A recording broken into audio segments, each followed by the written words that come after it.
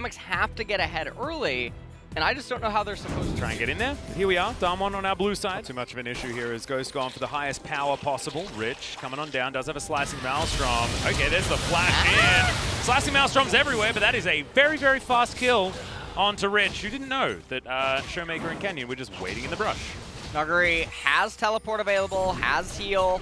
They're going to summon the Rift Herald in mid lane. They're going to let that crash into the turret. We got a little bit of a dance going on here. Yeah, Beyond's in trouble. He does manage to get the Drake, and unfortunately for Beryl, he's unable to get in there. The rest of Dynamics, they get themselves out, and unfortunately for them, DWG have a composition that does want to be playing around the mid game. So let's see whether this dive is going to work out. Slicing Maelstrom is going to be traded.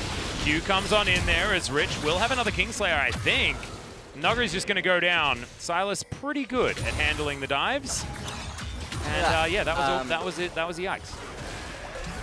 Yeah, and Silas. They'll just all hit like trucks. We got a big trade. Yeah, Beryl goes all the way in, but Beyond is in a great position. Beryl, not without the flash, is going to be in a whole host of trouble. He's going to go down first. Not going to dive onto Ghost just yet. Dynamics will be able to attack through this wave in and should be able to take down this turret as well. As Ghost, you better run, my friend. There is no way you're allowed to stay around this area. Canyon sneaks into the brush, looks for Guga, who flashes immediately. Very squishy. Yeah. Right here, as you can see. Oh, looking for a Q, misses it straight up. Slight sidestep, teleport comes in as Beyond sets up onto Nuguri. Canyon will be able to find that kill onto the Karma, but Rich is going to turn up, finds himself a kick, flash immediately back. That's some really cute footwork out of Canyon, and he's going to be all right. Nuguri. In a red and white jumpsuit, it's honestly impressive. Yeah. Immaculate, if I would say so myself. No, I'd agree. There's the flash on top of him, though, as he's going to flash away immediately. Beyond gets a decent pillar down, and Nuguri's going to be in trouble. Yep, taken down. Rich grabs it with his chain lashes. Now Canyon looking for Kuzan, who lands the chain. And Canyon can't land the Q. That would have been a dead LeBlanc, but unfortunately for him, not going to work out there. A lot of this is also just Nuguri doing his... Whoa! Flash Zenith Plate comes down. Solar Flare is going to come in as well. DWG's just dead. Beryl really nicely orchestrated. True Shot Barrage just to search this lane. Yep. Around this area. And Kuzan will find Nuguri. That's a lot of damage. The chains do land. That's the mimicked version as well. Double stun. 1,300 damage as now Nuguri throws. Oh my god, it is so close. But so far, Beryl is going to lock it down with an ulti. As Showmaker, his Banshee's Veil had just been completed, and I don't think the Chains of Corruption are going to be enough. Guga trying to get him out of there with the Mantrid Inspire. Just so you do 4-1. You want to do that one. Yeah. Well, Showmaker, he's going to get caught out of position. He's well and truly dead.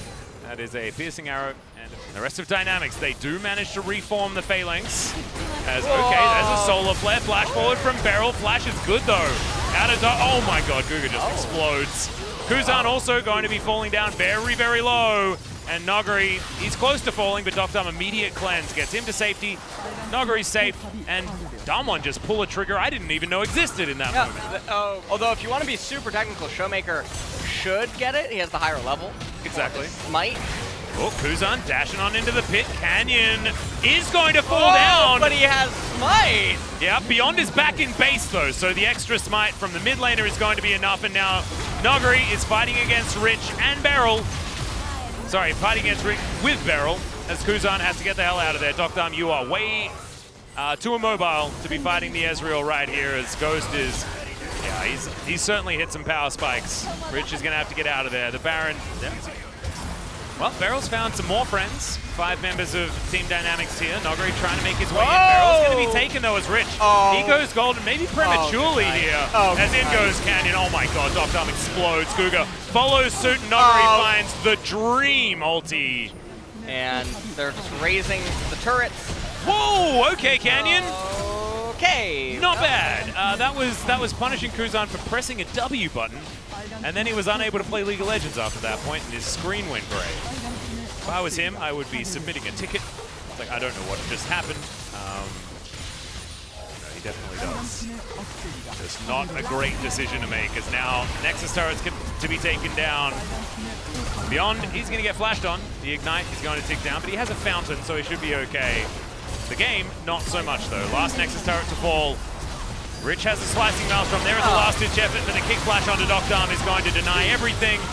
And yes, they managed to kill Canyon, but their Nexus still falls down, and DWG, yeah, Noguri also doing a lot of damage this game, and the fact that the Lethality Varus failed to out-damage his son. Welcome back everybody to the post-game analysis.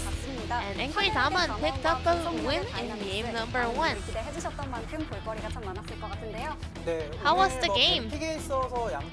Looking at the draft, nothing really unconventional came out. It was very typical, and they were really sticking to their original style, and DWG Gaming, as they usually do, they were super aggressively and they played around this aggressiveness.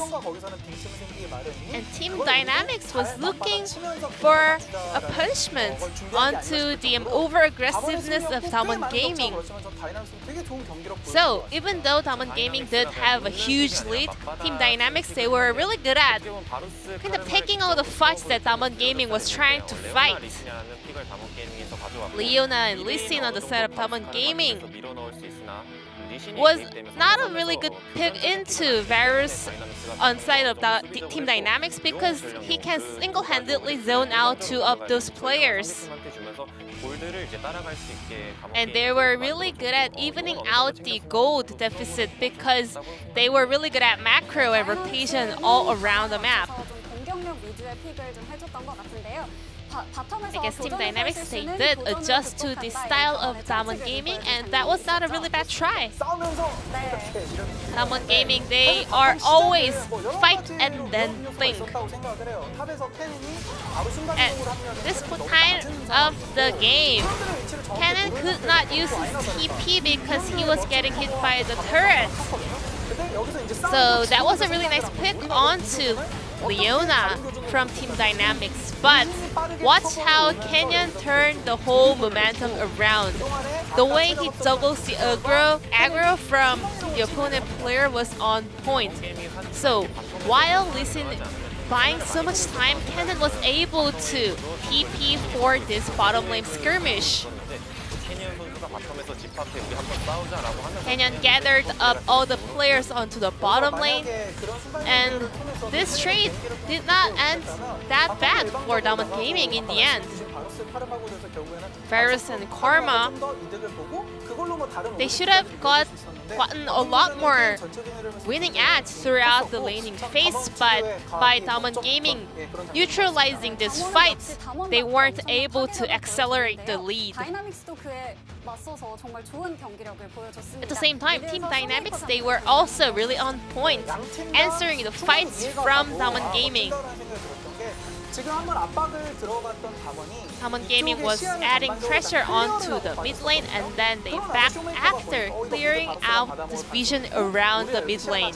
Because they had all the vision around that lane, Showmaker sneaked into that brush, but they spotted him with that ward behind him. And as they saw Zoe coming in for an assassination, well, actually LeBlanc took a detour to answer his fight. Some people might think that Showmaker was being a little bit greedy at that point, but it was rather Team Dynamics being really smart and reading the moves out of the Zoe. Dynamics could have got the tempo over there, but Showmaker was looking for one more try, trying to chunk down Dokdam.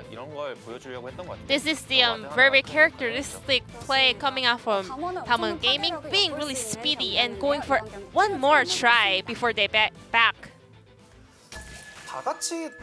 The player of the game will go to Canyon and Lee Sin.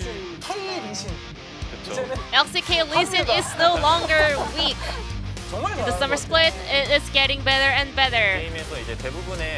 This was a really awesome backup coming in clutch, because in the mic check, actually Rich say that he didn't really know that Lee Sin will be in the brush as well. He only expected Zoe to be there for a backup. At the end of the game, the level difference between two junglers was so huge, and for skirmishes, Lee Sin is the best champion.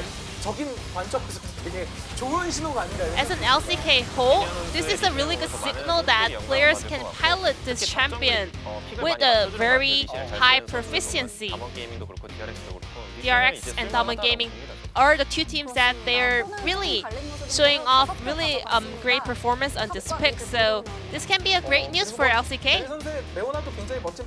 At the same time, Noguri got a lot of votes and also Showmaker, but Beryl did not manage to get a vote over here, but still he did a great job on Leona as well. Now it's time to move on to game number 2, Diamond Gaming versus Team Dynamics.